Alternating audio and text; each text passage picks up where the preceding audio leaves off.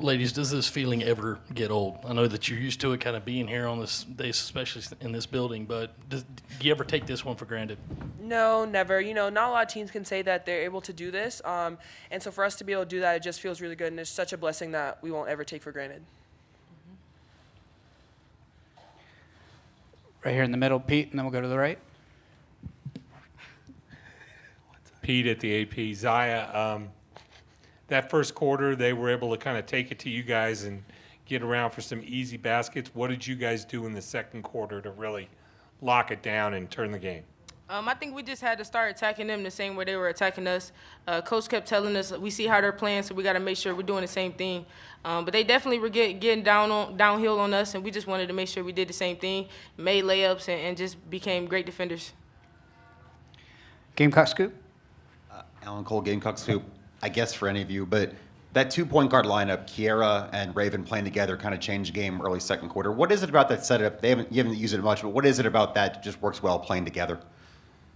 Yeah, I mean, they're two great point guards, and they both play at two different paces, and so it's pretty good to kind of have that mix at the same time happening. But, I mean, they both see the floor really well, and I think they did a great job of attacking the guards' feet.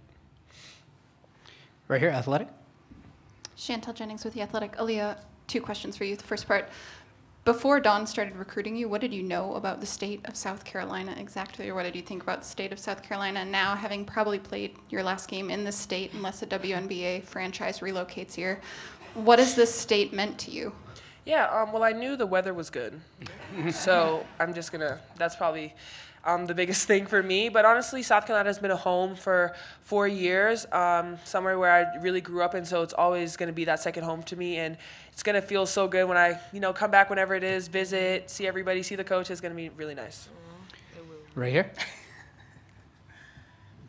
Emily Adams, Greenville News. For any of you guys, I mean, you all were celebrating with your families on the court and everything. Just kind of, what's that moment like as seniors to have them all around you?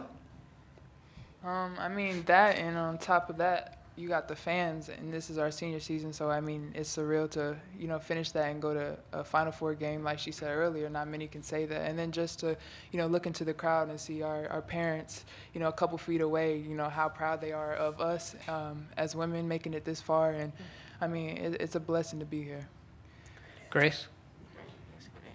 Grace Rayner with The Athletic. For any of you, a little bit of a two-parter. Did you guys get an opportunity to watch any of Iowa last night? And what do you make of this matchup and specifically what it means for the game? I think Caitlin Clark is trending already on Twitter. I think we definitely watched them, but like I said, I just think we really want to cherish this moment right now with each other. When it's time to scout for them, we'll definitely do that. In the back. Hey, Aliyah, Chaz Frazier, ABC Columbia over here. Yep. This game kind of mirrored the first matchup you guys had with them, a tightly contested first half, then you guys pull away in the second. What do you think allowed you guys to do that once again?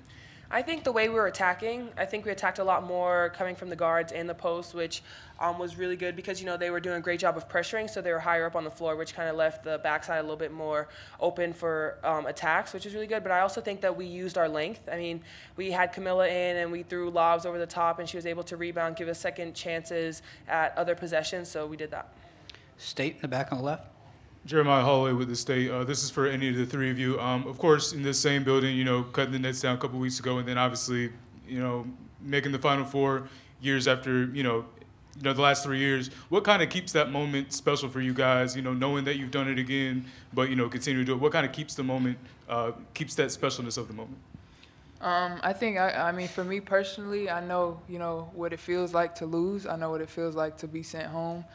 So, I mean, every game that we played this season, we play, with that feeling on our mind, on our chest. So, really going into any game we play, we don't want that feeling. So, I mean, especially this time of year, everybody's bringing it. Everybody knows, what they got to give to be able to continue on and make it to a Final Four game.